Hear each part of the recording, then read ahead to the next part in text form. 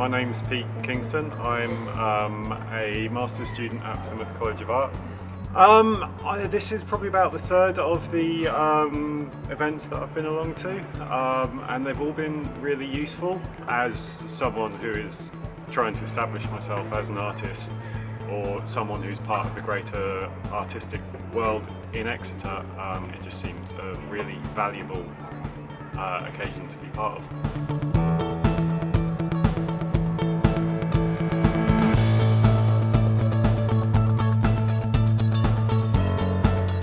The journey down today kind of is typical of kind of my start to the working week, kind of being stuck at Bristol Temple Meads for a ridiculous amount of time and trying to get to places and delays.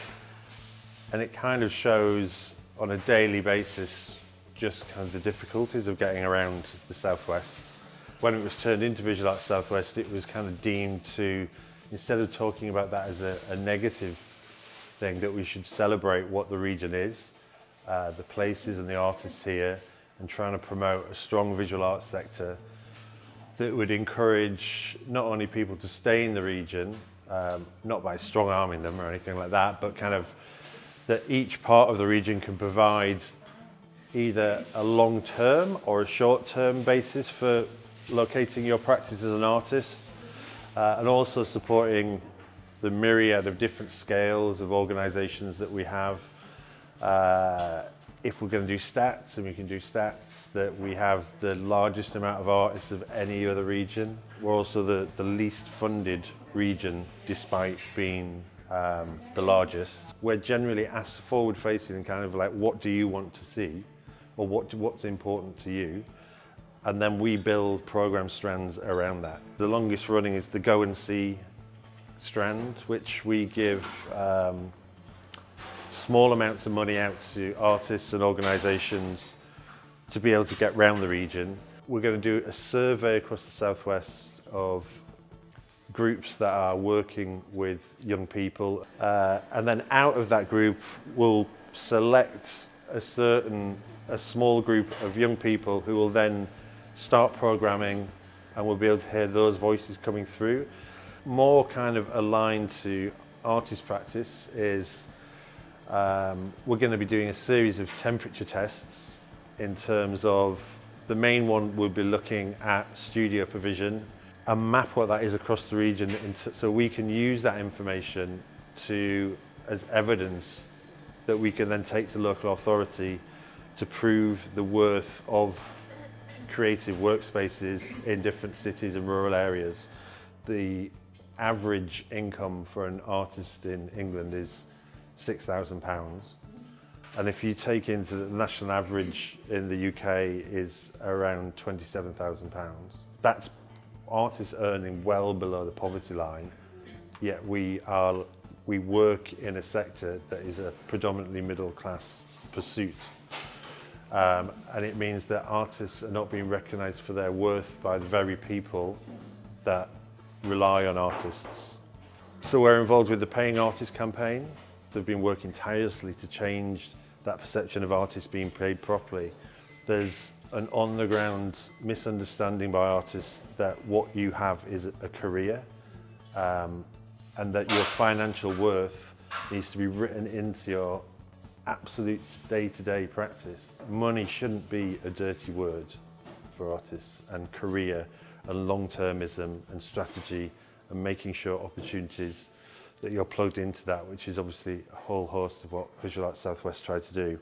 When this livelihood event, research finally gets published by the Arts Council, this is like probably the one chance to try and change that the existing status quo, because those figures have been set in place for a long time, and we're being judged on historical levels of pay and historical levels of local authority engagement, and the situation has changed, and it's completely fluid as well. It'll change again in 5 years. I feel very strongly that we can be openly critical of policies, because artists can, if we empower artists at every level, then we can affect policy change, and it's just by making sure that artists are being listened to and that artists understand some of these day-to-day things about financial worth. This is the time where we can change policy that might sit in place for the next 10 years. I don't know if anyone's visited the exhibition We the People, Are the Work. Yep. So that came about as part of Plymouth's Organisations Programming Group, PVAC, as it is known. There's also a cultural arts policy in the city, Plymouth Platforms, that came about last year. So cultural organisations pretty good now at working together. In 2014, some of those organisations came together with independent artists, curators and producers to form Visual Arts Plymouth with the support of Visual Arts South West. And it came about because there was a need to bridge the gap between independent artists and cultural organisations, and also to promote and develop visual arts in the city. We're a group of 14 volunteers.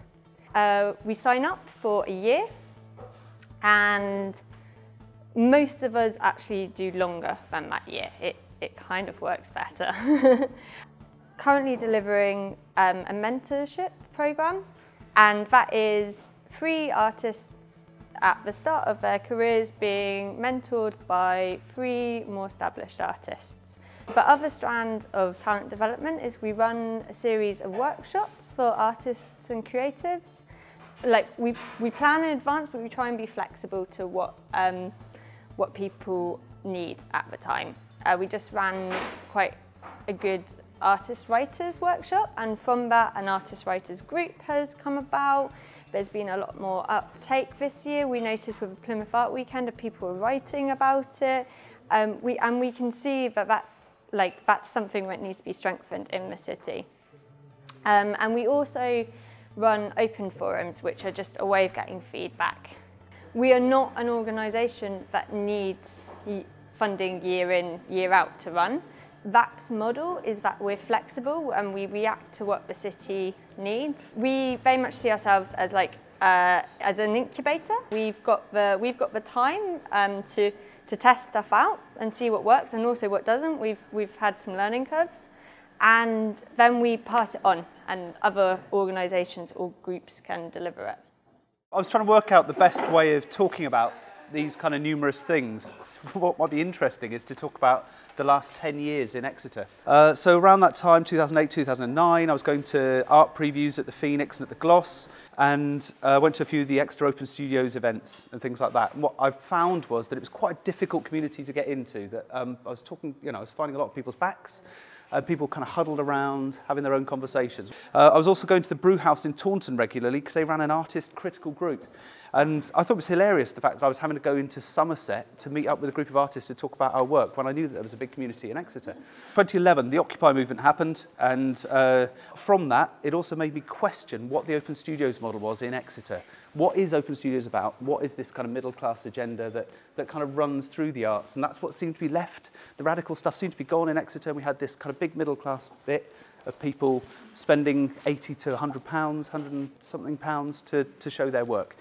I hated it, so I set a thing up called Nose, which was not Open Studios Exeter. And then the cultural partnership kind of lifted its head above the parapet. And apparently, within Exeter, we'd had this thing called the cultural partnership. Now, not many people that I knew anything about this thing. So this cultural partnership ran a consultation for a cultural strategy in the city. So what they then did is commission some consultants to come in and to talk to all of the people who were cultural stakeholders to form this cultural strategy. So through one of these consultations, I met some other artists, and one of them I said, look, I've been living in the city for 5 years now. Where do artists go to talk to each other? And she said, what do you mean? The outcome of the consultation was that the city isn't ready to have a cultural strategy. Now we just still don't have a proper cultural strategy for the city. This is now 5 years later. And then at that point, I thought that I'd kind of had enough of just kind of sitting by the sideline. So I contacted Dom Jinks, who was the chair of the Cultural Partnership at the time. And I asked what representation there was for individual practitioners on that cultural partnership. Of course, there wasn't any. So they said, well, why don't you come along and join us? So I did. 2014, in November, I called for there to be a visual art forum in Exeter. Loads of people turned up. it was a great space in that loads of organisations sent people to come along, as well as artists and practitioners. I mean, in summary, that's kind of what I see the role of the Visual Arts Forum and the Cultural Partnership being, is us kind of looking at the amazing stuff that we've got around us and actually celebrating it, but also being able to come together around it as well.